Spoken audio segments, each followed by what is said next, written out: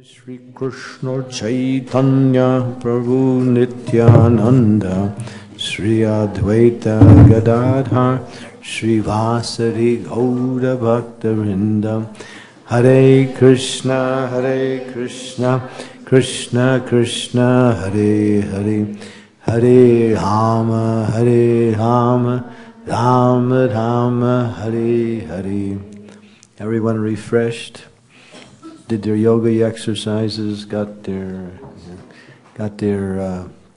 what they call the chakras in line now? Okay.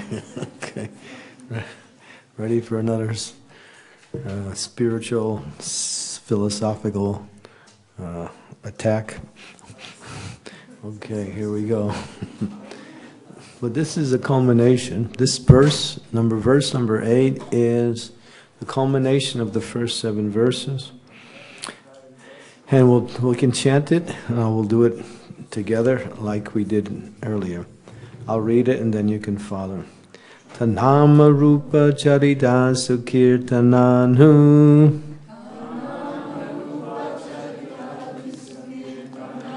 smrityo kramena rasamanasi niyojya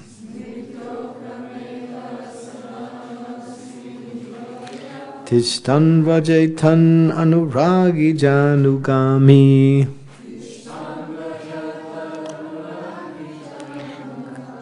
Kalam nayet akilam ityupadesha sharam.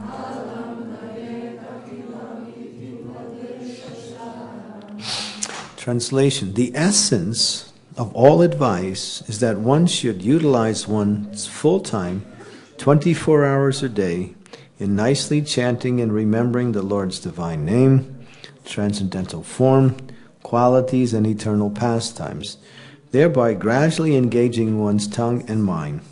In this way, one should reside in Vraj, Goloka, Vrindavan, and serve Krishna under the guidance of devotees. One should follow in the footsteps of the Lord's beloved devotees who are deeply attached to his devotional service.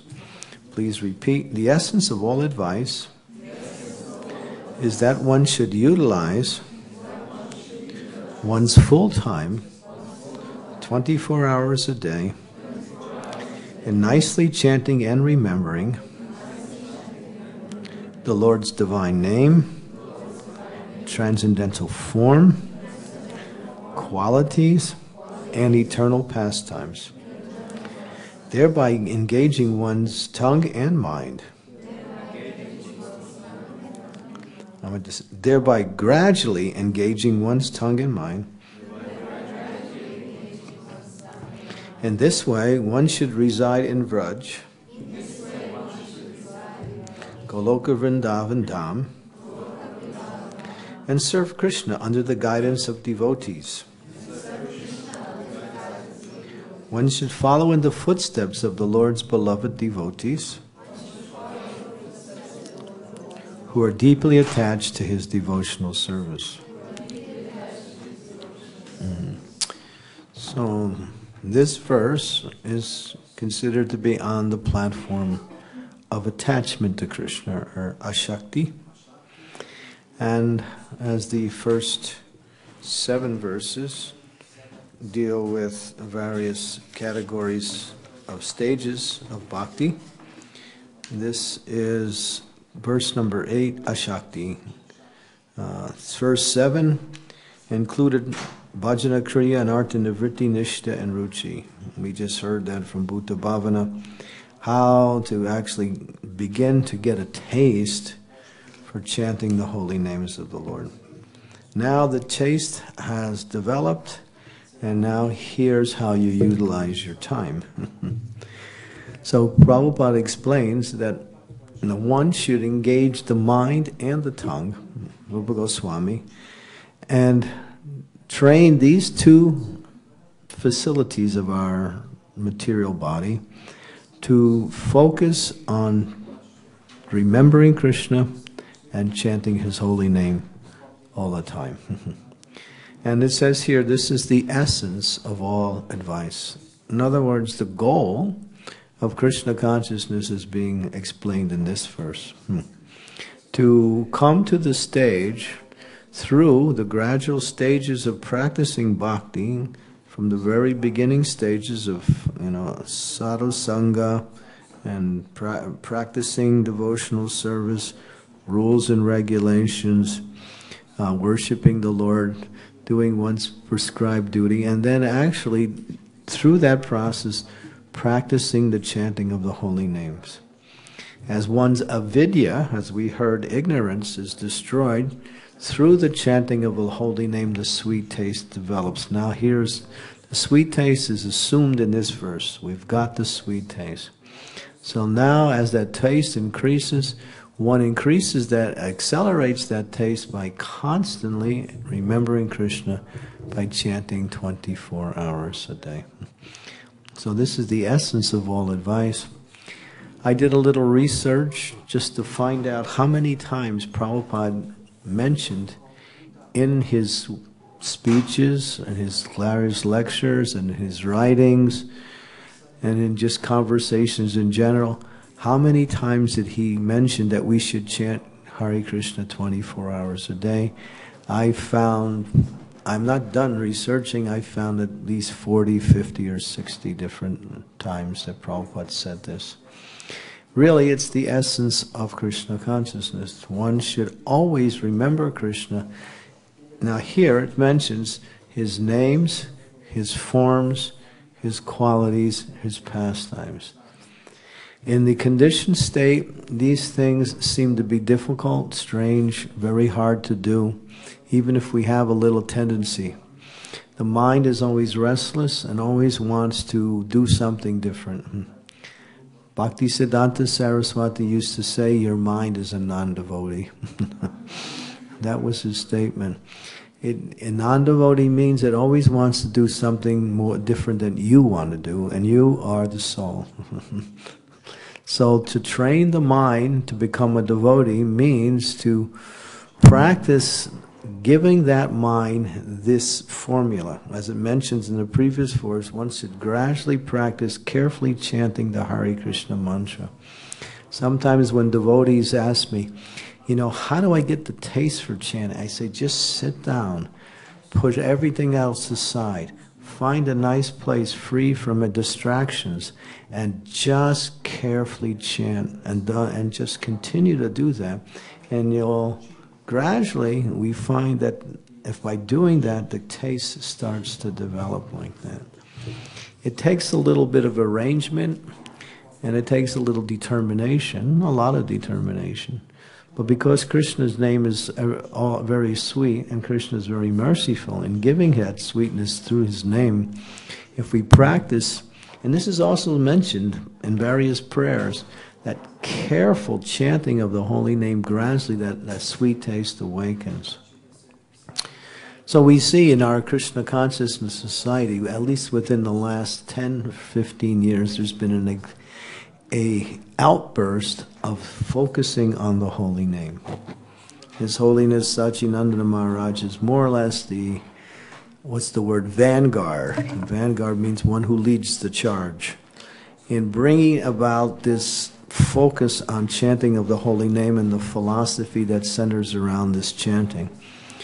And many have followed in his footsteps to establish the same thing he did, and that is to create an environment where we just chant the holy names, and we just focus on Krishna's name. And we see when we do that, that naturally, because of the energy all being focused, and everyone is enthusiastic to receive the mercy, so many wonderful things happen. When devotees come back from a japa retreat or a kirtan mela, there's such inspiration, there's such spiritual energy that exudes from that person's body.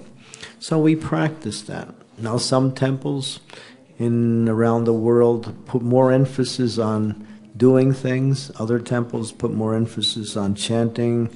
So we find that within our society there's a kind of a variety where the emphasis on. But here the goal is mentioned.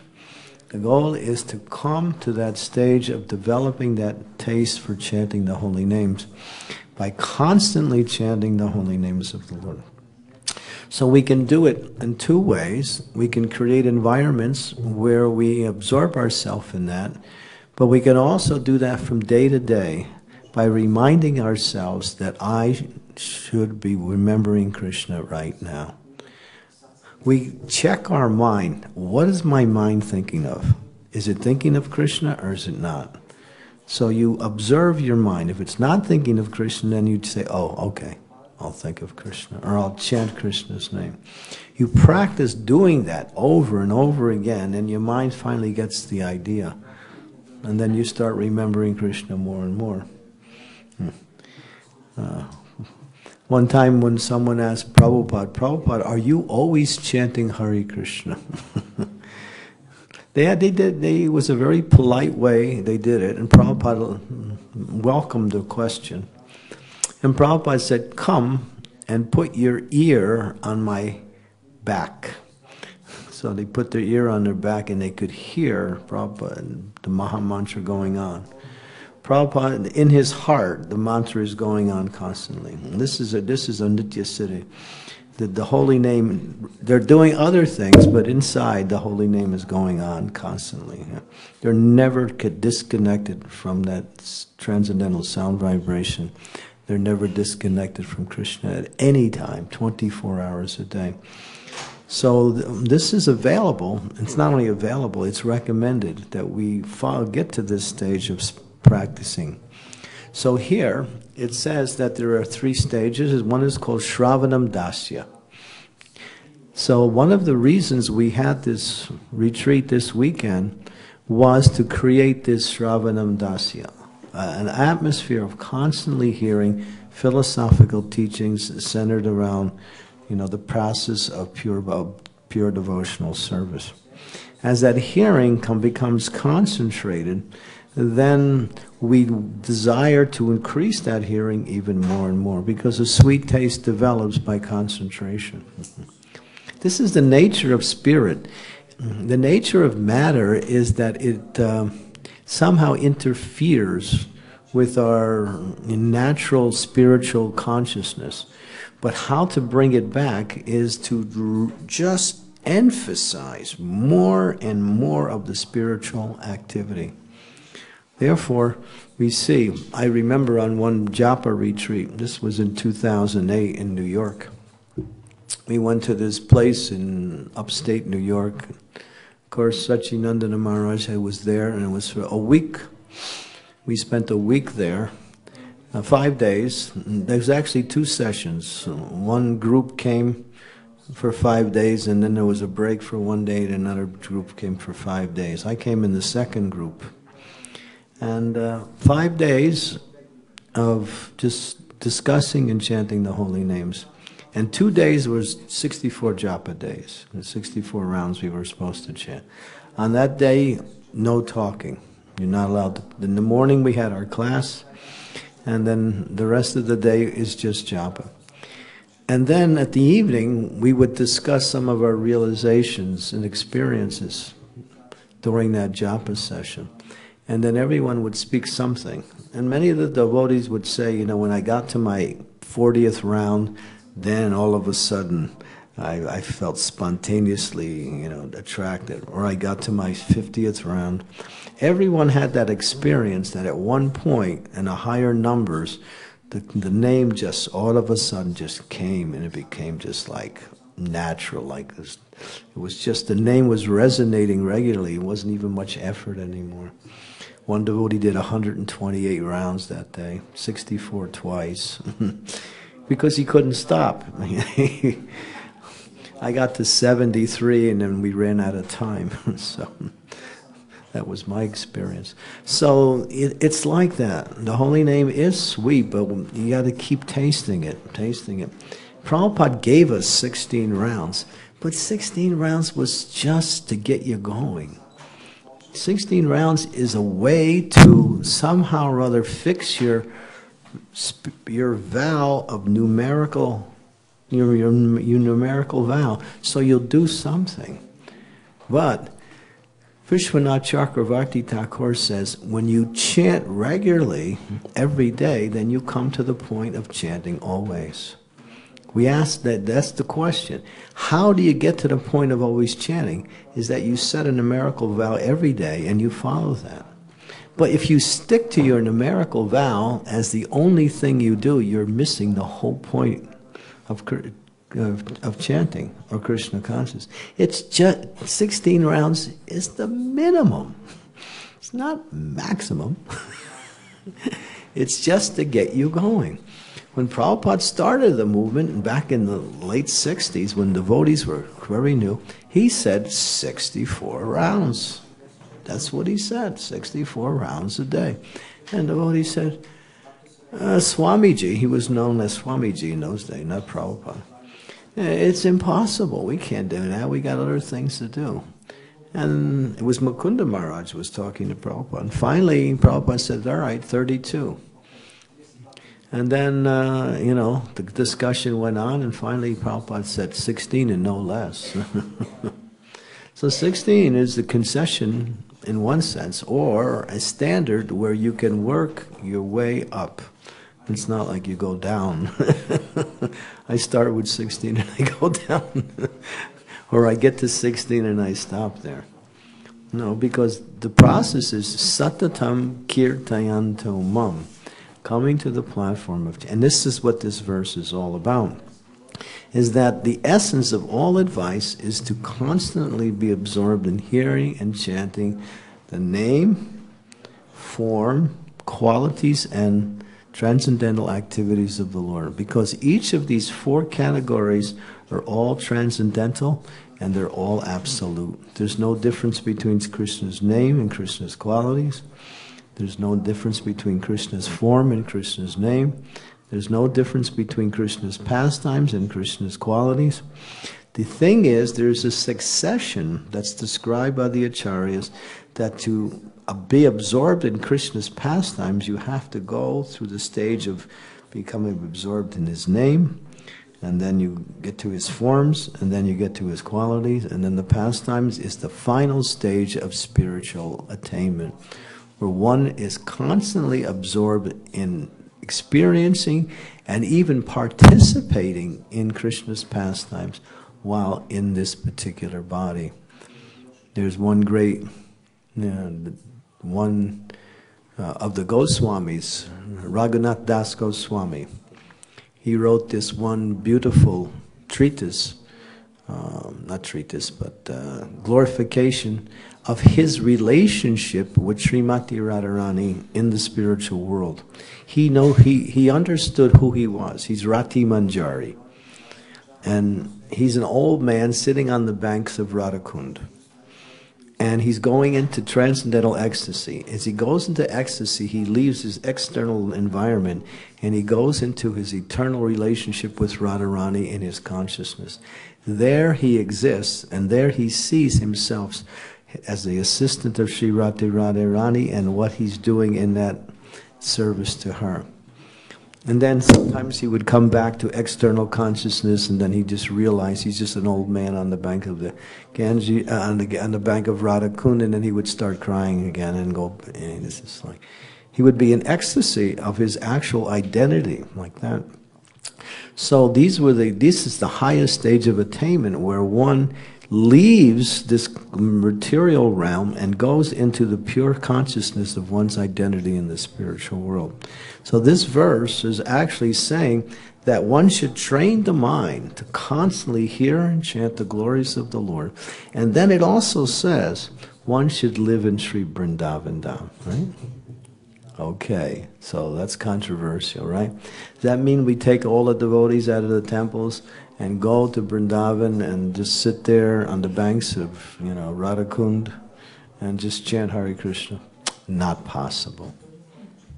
No, but these are only for the highest stage of attainment. But there's two meanings to this principle of residing in Vrindavan. If one is qualified, then they can physically go to Sri Vrindavan Dham. That means that one has Vrindavan consciousness. Because when the consciousness becomes Vrindavan, that means when the consciousness is fully absorbed in loving devotional service to Krishna 24 hours a day, you have reached the stage of Vrindavan. So when you actually attain that stage, going to Vrindavan is just the consummation of that consciousness. But Prabhupada explains that it's not in our beginning stages. We can also practice going to Vrindavan or developing the Vrindavan consciousness by following the principles of Rupa Goswami and his teachings. How to develop that mood of Vrindavan. What is the mood of Vrindavan? The mood of Vrindavan is unalloyed, pure, loving service to Krishna. And one can practice that now. What is that practice? That one absorbs themselves in service to the Lord and becomes attached to Krishna. So here, this verse says, practice the process of hearing. Hear more and more and more. You know, one thing good about this age we live in, one thing, is that it's technologically very advanced. Now, technology has it's like a double-edged sword. It can do some great, wonderful services to people's lives, or it can destroy the world. Most people who are in control of technology, they are duskritina. That means they're intelligent, but they have bad intentions. So therefore, they're using technology in an exploitive and destructive way. But we take technology, and what do we do with it? We use it in Krishna's service.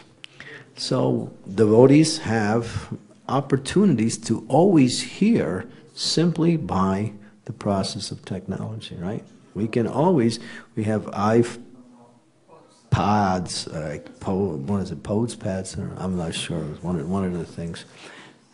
But you can plug in, you can tune in, turn on, and drop out, right? That was the statement in the old days.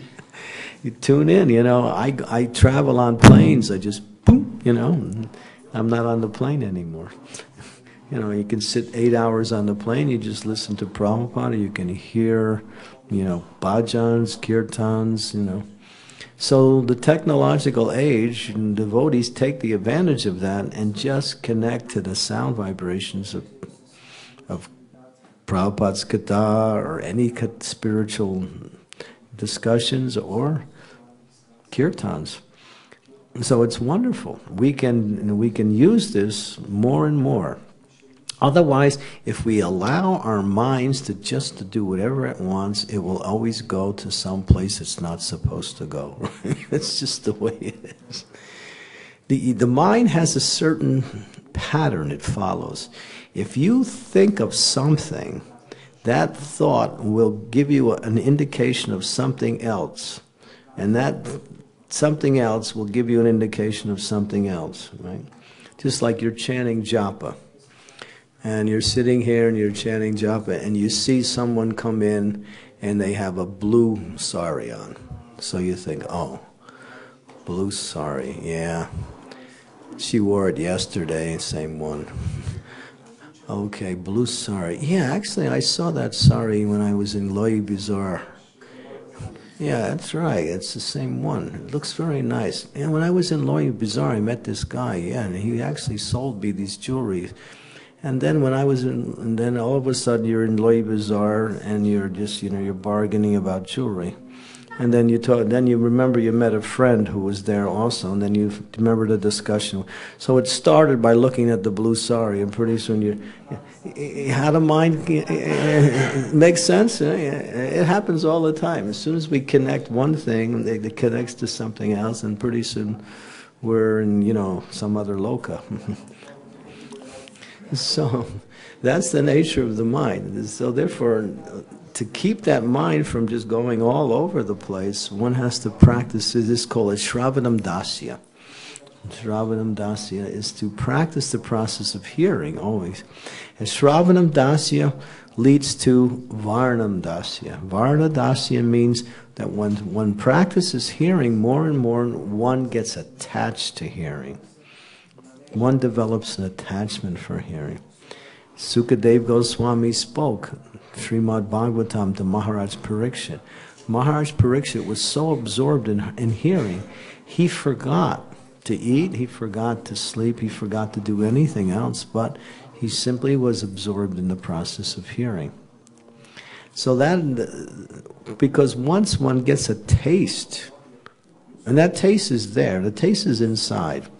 The soul has a natural inclination of a sweet taste to hear and chant the glories of the Lord. That's the nature. But this concentrated process of bringing that external energy in the form of chanting and hearing awakens that internal mood. And then when they connect, that internal mood just starts to develop. And then your consciousness becomes purified. And then constantly you can remember Krishna or you chant Krishna's name like that. Have you ever, we've all had an experience, right? We went to a kirtan mela. And the last kirtan at the night was like 5 hours long. And then you went to sleep, and when you went to lay down and you sleep, the kirtan's still going in your mind, right? And then you get up the next morning and it's still going. And you're thinking, wow, I wish I could always be like this, you know? It's wonderful. That's Krishna consciousness. You've got to taste what it's like. That's the actual, and that's what we're looking for. So it takes that kind of concentrated spiritual hearing process, and then when attachment develops, the next stage is called Shmaranam Vastya. That means one starts to remember Krishna. And in that Smaranam Vastya, as Prabhupada mentions in this particular stage, purport, he says there's 5 stages of remembrances. Let's see if I can find it. Yeah. When meditation expands, it's called Anushmiti. That means uninterrupted and unceasing. Anushmiti, one enters into the stage of Samadhi. Oh, that's the final one. Okay, so there's 5 stages. Let me see if I can find it here in this. Shravanam leads to Varanam. Recollection is the first stage, remembering things, just remembering Krishna. Absorption, when that recollection becomes intensified, one becomes absorbed in remembering Krishna. And then meditation means an extended period of time where that absorption is longer. Meditation lasts a longer more than just absorption. Then when meditation reaches a stage, it becomes constant remembrance. And then there's trance. Trance means one's no longer on this level, one is somewhere else. One is in the consciousness of constant remembering of Krishna. So these are the 5 stages of remembrance, and that's called Anushmiti. And then ultimately that is Samadhi. And that is called Sampati Dasya, the perfection of life. And the perfection of life is actually our constitutional nature. To come to that stage is, so this is what this Krishna consciousness movement is about, bringing our consciousness into remembering Krishna 24 hours a day. And when you're remembering Krishna 24 hours a day, you're with Krishna. We go in and out of consciousness now, or we go in and out of remembrance now. It's sporadic. When we come to these gatherings, it intensifies. When we go back, immediately after we leave, we still have some residue of that intensification of being here with so many devotees and hearing.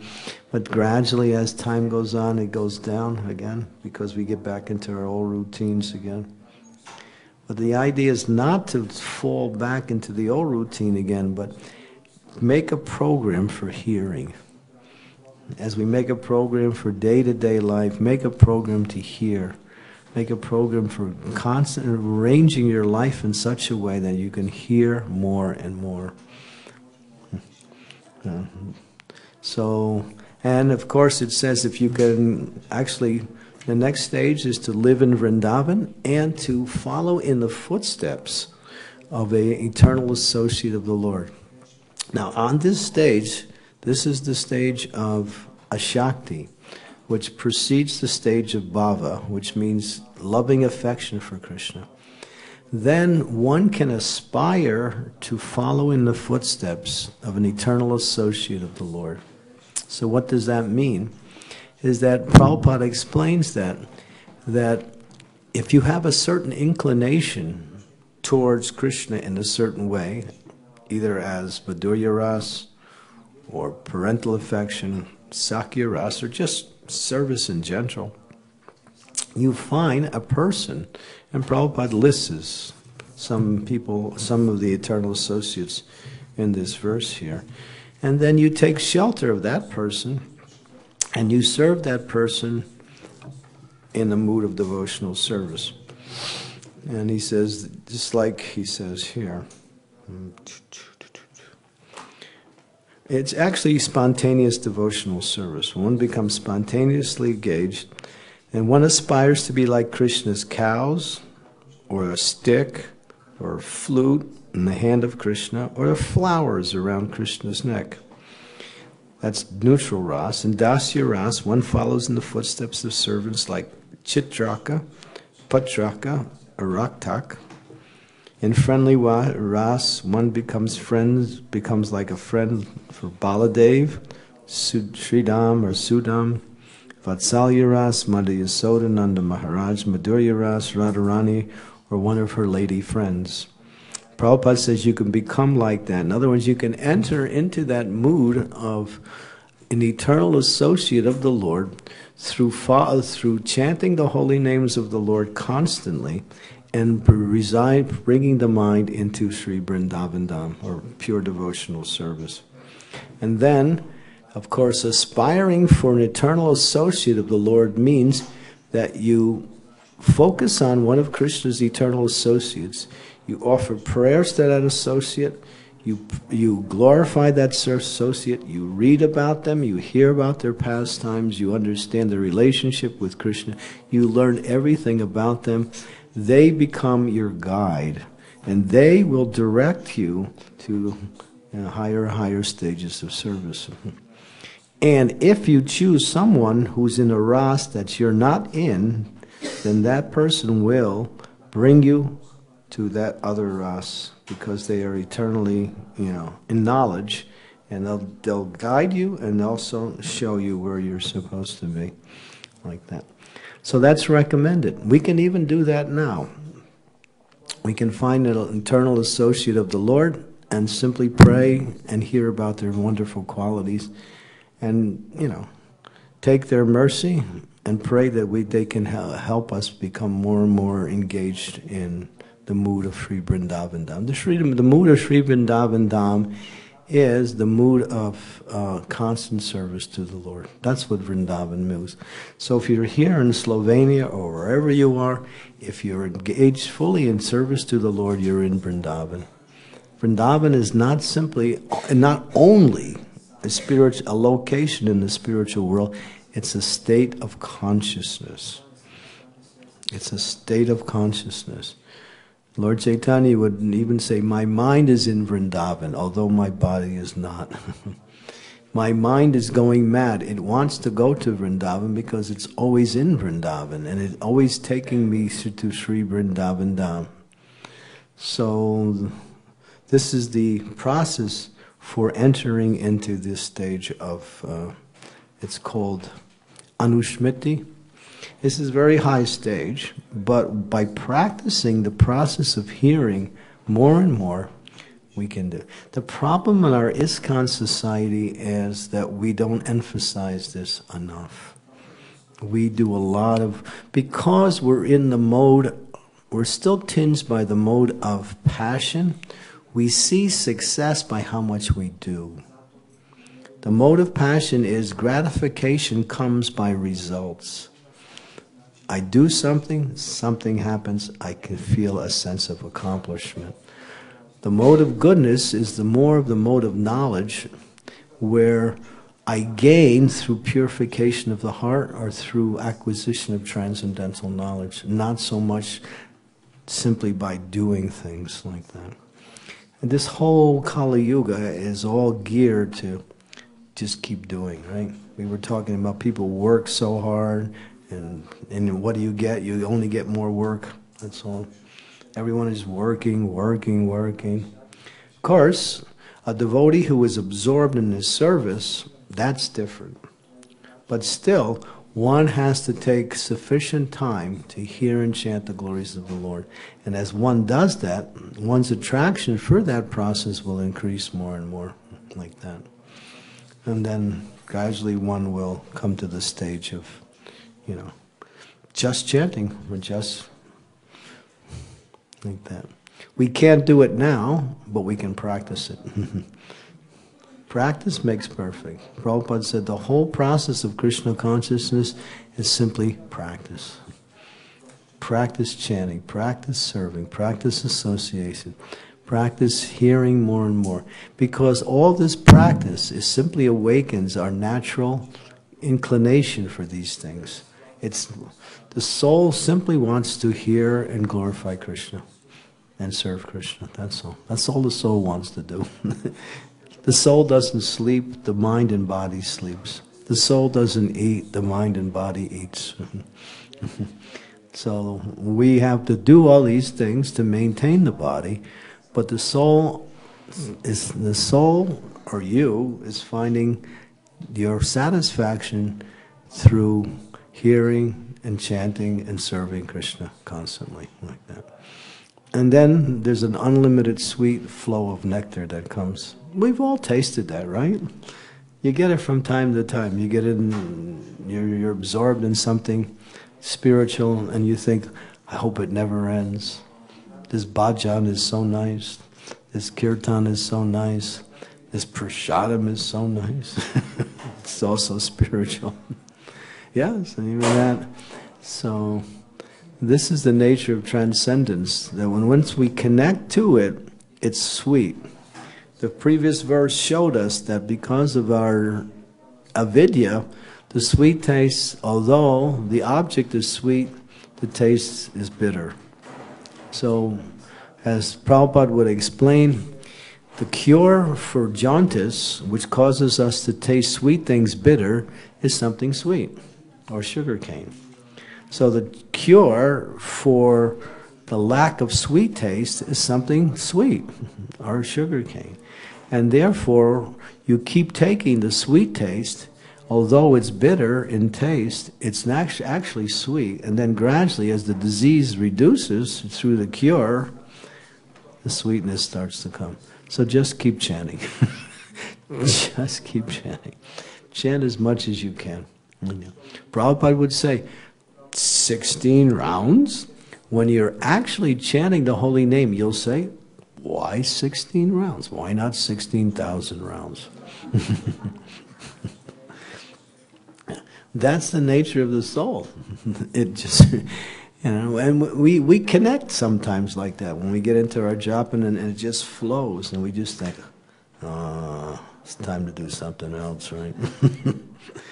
But sometimes we just Prabhupada said, sometimes you're just thinking, what should I do? Pick up your beads and just chant.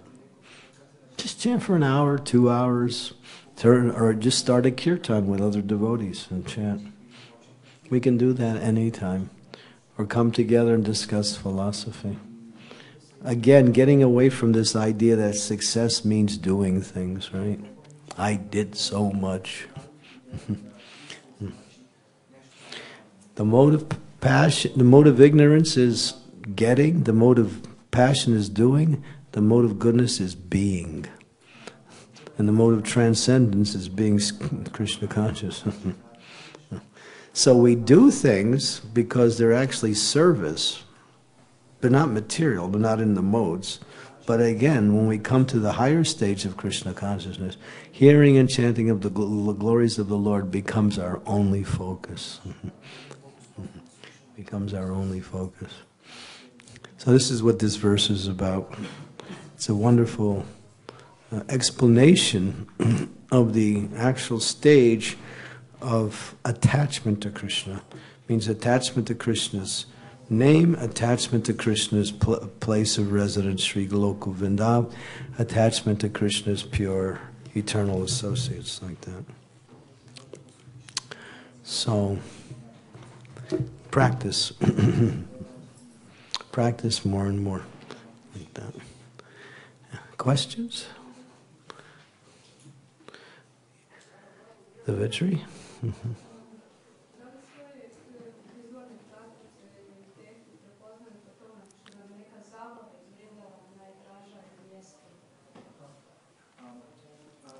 How can we recognize what is our position? Maybe some leader or some associate of the Lord is very dear to us. Is this how we recognize what is our constitutional position?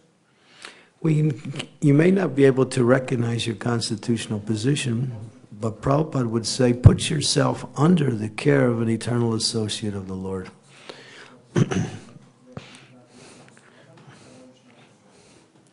Even if it's not connected with your eternal position, still find someone who you're attracted to. We're all attracted to one of Krishna's associates, one of his friends, one of the gopis, or even, Lord Chaitanya is Radha Krishna in the mood of a devotee. He's practicing Madhurya Ras. So we can take shelter and pray to these personalities, and they will guide us.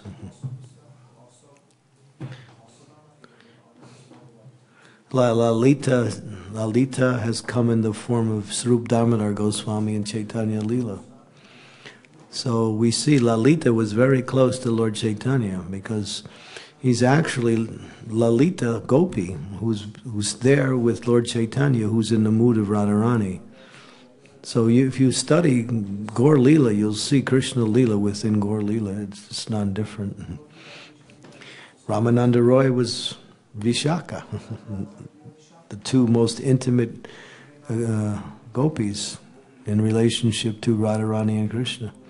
And they were the most closest associates to Sri Chaitanya Mahaprabhu, like that. Yeah. Practically all of Lord Chaitanya's associates were Manjaris or gopis. In fact, all of Lord Nityananda's associates were cowherd boys, because he's Balaram. He's Balaram, like that. So, no one can tell you who you should be attracted to. How do you know your internal mood? Prabhupada says, you see, I'll give you a little history. There was a process in Vaishnava culture when at a certain stage your spiritual master would send you to another spiritual teacher who would teach you who you are in the spiritual world at a certain stage of your development. And in that there is 11 characteristics. You learn out who your identity is, where you live in the spiritual world, what's your bodily color, what's your service, what's your group, what's your associates, like that, what's your particular kind of dress. It's 11 stages. Now, that was being misused. People were surreptitiously or pretentiously coming to that stage of acting like an eternal associate, although they were not qualified. This is called the Sahajyas. And this became very prominent. So Bhakti Siddhanta Saraswati stopped that whole process and didn't allow that to continue. And therefore Prabhupada followed in his footsteps. So the process is still there. So when devotees ask Prabhupada, well, how can we find out our eternal relationship? Prabhupada says, when you're ready, the spiritual master will tell you. He'll come to you and actually deliver you your identity, like that. So, but as you progress towards your spiritual life, you get a tendency for a particular type of mood of devotion. It happens internally, not externally. Just like there was one statement in the Mahabharata where one devotee was criticizing Bhima, the warrior, big powerful warrior. He's a fighter, and he also likes to eat a lot. He's called Vikradar. Vikradar means one who has the belly like a wolf. and he was eating. So this person was saying, you know, Krishna, he's a devotee, and he just, you know, he's just like... And Krishna revealed to that person what is his internal mood. And it was understood that his internal mood, that in his heart, outside he's a big fighter, and he's, you know, battling on behalf of the Pandavas. In his heart, he's throwing flowers at Krishna's lotus feet constantly. So you can't see that, but that's his internal mood. So a devotee who reaches that stage, they're doing two things. Outside, they're acting in one way. Inside, there's that internal mood is actually starting to develop. Now, as that develops within you, you should only speak that to your spiritual master, because if you speak it outside to others, you will lose it. You should never reveal that to anyone, except those who are your confidential friends and who understand, or mostly to your spiritual master, like that. And these internal things should never be, and that way the spiritual master will tell you, yes, this is it, or no, you're just imagining it. It's not like that. Because sometimes people imagine that this is actually who they are and what they are. And there was a thing that developed within our ISKCON society in America. It was called the Gopi Bhava Club. Yeah. Where many of the devotees were actually dressing up as gopis and, you know, having satsangs. There was 50 devotees in our movement that were doing that. And it was the one devotee was dressing up as a peacock. And others were dressing up as gopis, others were dressing up as, I don't know, others. And then there's a discussion where one senior devotee is telling Prabhupada said, stop this. This is pretentious. Because in the Shastras it says, you know, that at a certain stage your eternal mood does develop, but you can't surreptitiously or pretentiously just adopt it all of a sudden. It happens naturally through the practice. This verse actually brings it about. When you constantly start to hear and chant the glories of the Lord, that internal mood starts to awaken in relationship to your service to Krishna and to the spiritual master. So it's something you just can't fake it. And people, there's a class of people who try to make people think they're so advanced by acting like that. But they're called sahajya. Sahajya means one who takes things cheaply. So again, example of that is that if you have a diamond, a very valuable jewel, and you keep it in a dirty place, that means that's called sahajya. Doesn't know the value of something, therefore doesn't know how to keep it. If you have something very valuable, you keep it in a very protected, clean, and safe place. So our internal mood is something very, very precious and cannot be just thrown around like this or like that. It gradually comes by way of this absorption in the process of hearing and chanting the glories of the Lord. But we can practice that now. We can practice that now. We can practice that more and more. And that way we're always, you know, in the best possible consciousness. So we need to arrange our day in such a way that we have time for sufficient hearing and chanting like that. And Prabhupada writes, this is a very, it's in Sri Chaitanya Charitamrita, Madhya Lila, chapter 3, verse 206, I think, or 5.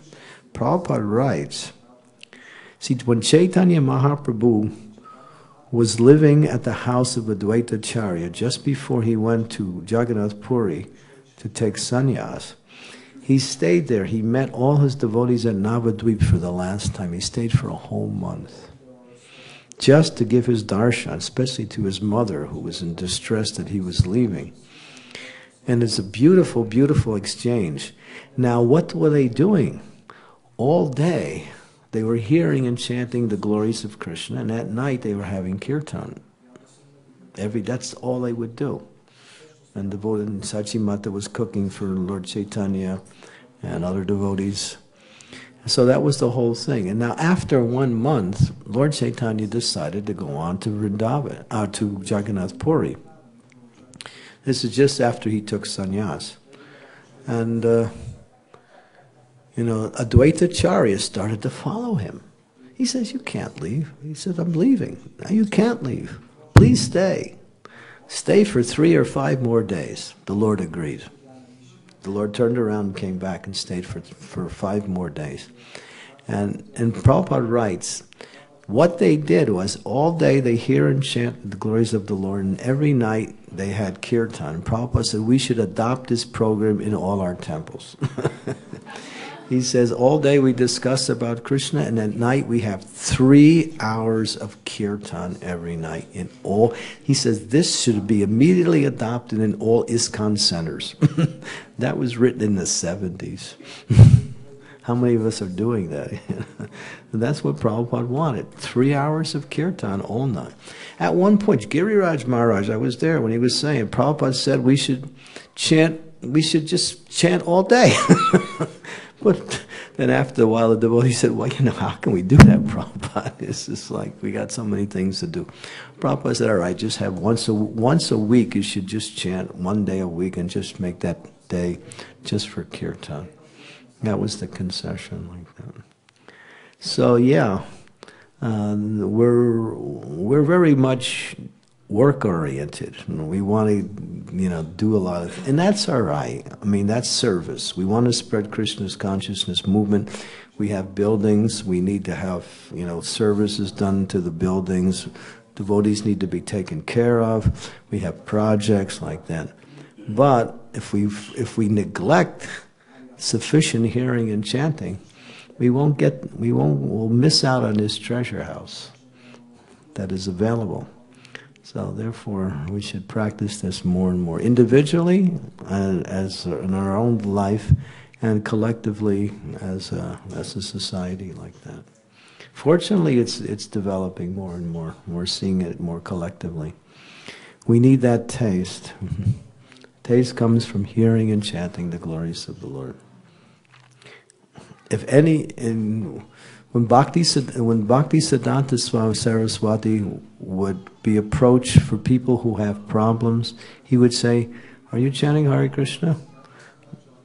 Well, I am, but not all right, that's the problem. Just chant. Just keep chanting and all your problems will go away. He would always recommend hearing and chanting the glories of the Lord to the solution to anybody's problem. And that's really the answer. And he actually said, when he was asked, well, how can we solve the problems in the world? Some general statement. He said there's only one problem in the world. He said there's only one problem, lack of Krishna consciousness. That's all. Krishna consciousness means to put Krishna in your consciousness. That's all. We have the deities. As soon as we see Mahaprabhu and his associates there, we're Krishna conscious. Simply by looking at them, you have just attained the state of Krishna consciousness. And when you see with love, then you're actually on the highest stage of Krishna consciousness. So that's the whole process. Prabhupada has given us a formula where bring the Lord into your consciousness through various means.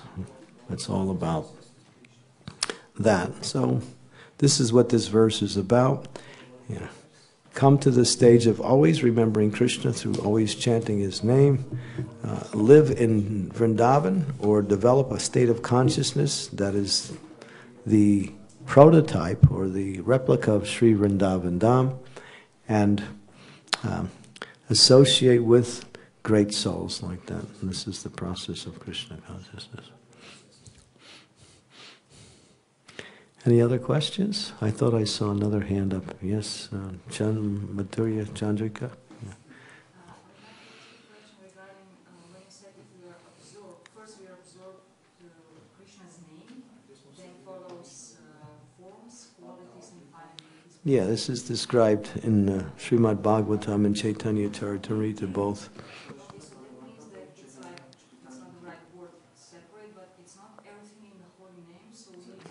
No, Prabhupada explains. As you're chanting the holy names of the Lord, at one point, though, Krishna's forms will appear in your mind. It happens too, right? When you're chanting, all of a sudden, Krishna, it'll come into your mind. But when that becomes more, then through the holy name, the forms appear, or the forms become realized, and then the next stage is then you start to understand Krishna's qualities. And then the highest stage is to be absorbed in Krishna's pastimes. But the holy name is the media for by which all of these stages develop. You can't do it in another sequence. It's all, the holy name is the one that brings us all the way up to perfection and absorption in Krishna's pastimes like that. How did the Goswamis write all these books about Krishna's Leela? They were seeing the Leelas. They weren't just theoretically writing it. They were seeing it. It was like watching television. They were in the Leelas. They saw themselves in the Leelas, and they saw the Leelas happening within their own hearts and minds. Transcendental vision. So that stage of consciousness is available. That's perfection. Now, if you're absorbed in your service, that is also Vrindavan. To be absorbed in your service is also a state or a consciousness of Sri Vrindavan Dham. But we must accompany sufficient amounts of hearing and chanting along with our day-to-day service. If we don't, our service will actually become tiring after a while. We'll start to get a little, what we say, routine. Then the holy name gives life to whatever else we do. Gives life to our discussions, gives life to our service, gives life to everything. The holy name's everything. Well, there's does anybody have the database available? Yeah. Go to Chaitanya Charitamrita and go to Adi Leela chapter 7 and look up verse 74. So Adi Leela 774.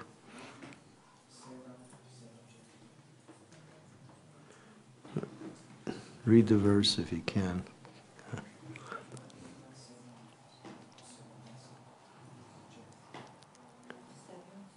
774. It's such a wonderful verse, and it just gives you goosebumps. It's just,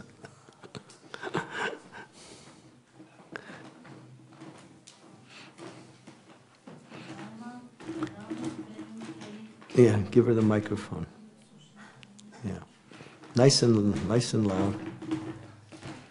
Nama vinu keli kale nahin ara dharma.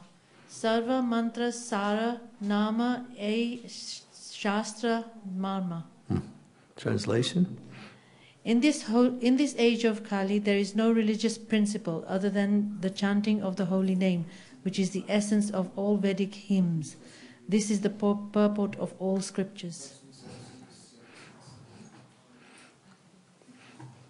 There's no other religion in this age than chanting Hare Krishna, Krishna Krishna, Hare Hare, Hare Ram, Ram Ram. That's the conclusion of all scriptures, and that is the declaration of all great acharyas. So, become attached to chanting Hare Krishna.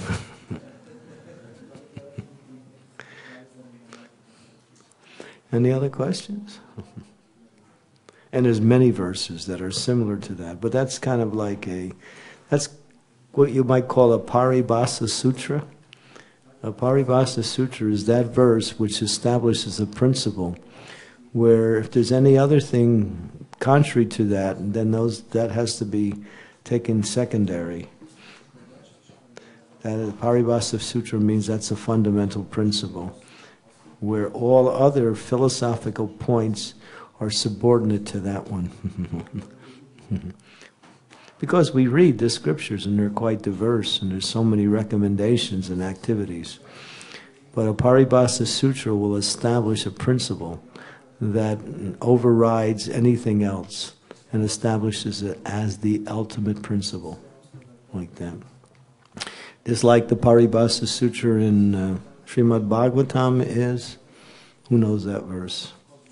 First canto, 3rd chapter, verse number 28 is the Paribhasa Sutra for Bhagavatam. Each scripture has a Paribhasa Sutra.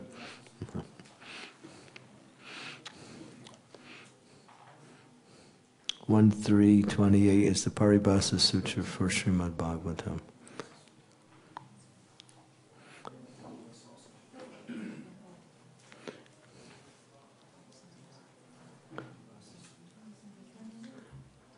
Sometimes it's called Mahavakya. It's another statement, yeah. 1st canto, 3rd chapter, verse 28. We have a microphone. Microphone. Bring the microphone. Okay. Yeah. Whoever wants to read it, you can read. Use the mic. Etacham sakala pumsa Krishnastu Bhagavan Swayam Indarivya kulam lokam ridayanti yuge yuge. All of the above mentioned incarnations are either plenary portions or portions of the plenary portions of the Lord. But Lord Sri Krishna is the original personality of Godhead. All of them appear on planets wherever there is disturbance created by the atheists. The Lord incarnates to protect the theists. So this verse says that out of all the manifestations or incarnations, there's simply plenary portions and plenary portions of the original source, who is Krishna. Krishna is the Supreme Personality of Godhead. That establishes the Paribhasa Sutra for Bhagavatam. Krishna is supreme, he is the original Godhead. All other manifestations are coming from him. They're not on the same level. He is the Adi Purush, like that. Govindam Adi Purusham, Tamaham Bhajami. Ishvara Parama Krishna, Satchit Ananda Vigraha, Anadir Adir Govinda, Sarva Karna Karnam. This is the Paribhasa Sutra for Brahma Samhita, which establishes Krishna as the Supreme Personality of Godhead, the cause of all causes, the original. No, there's no one second to him. And he is Govinda. He's Govinda. So each Shastra has an outstanding verse which establishes the principle or the meaning of that, the purpose of that Shastra, like that. So the holy name is the essence of all spiritual activities. If you do everything else and you don't chant, you don't get much. In fact, you won't be able to continue. But if you chant, then everything else automatically has value and meaning, like that. The holy name is everything.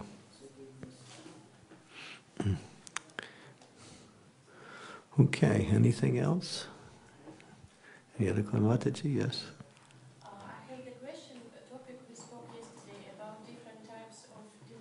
Uh-huh. I heard from one senior devotee that we must get qualification to become Kanishta Adhikari. We need a qualification to become a Kanishta Adhikari? Yes. That when we come to Krishna consciousness, to this movement, we are not Kanishta Adhikari. Mm-hmm. How to understand it's correctly? How to understand? Yeah. Well, when you first come, you're practicing. And then when you start to engage in devotional service, then you start to fit in the categories. We're just, Kanishta Adhikari is one who's engaged in devotional service. We might come, do a little service, go home.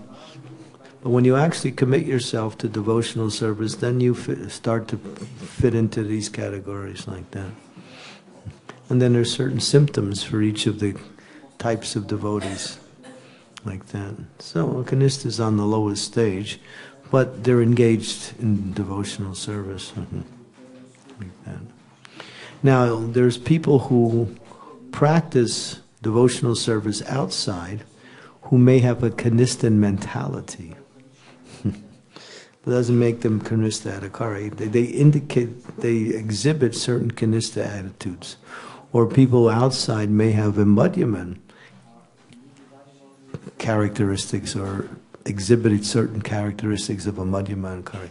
That doesn't make them a Madhyamadhikari. Only when one is fully engaged in the service in these categories, then it applies like that. So, when you first come, if you decide to start practicing regularly, you're just getting a feel. And then when you start committing yourself to the association of devotees, and you start working under the guidance of a spiritual master, and then you start practicing devotional service like that. So the first stage, Rupa Goswami says, is the first stage in bhakti is adau guvastikam. And it's the first regulative principles out of the 64, is take shelter of Krishna's representative. Now that's not initiation, it's aspiration. You're aspiring for, devotional service under the guidance of Krishna's representative. That's the stage number one, like that. So in the meantime, we're just visiting and we're chanting and we're doing something, but we're just getting a feel. When you start committing yourself to someone's direction, then you start performing devotional service like that. Okay? Thank you. Nice question. Anything else? Prema Manjari, did you? Prema Gopi? No, it's just Sunday feast. So that's the cutoff time. Okay, that's well, we were planning on 2:30 anyway. Okay, thank you very much. Chant the holy names, be happy, and Sunday feast is coming. Hare Krishna.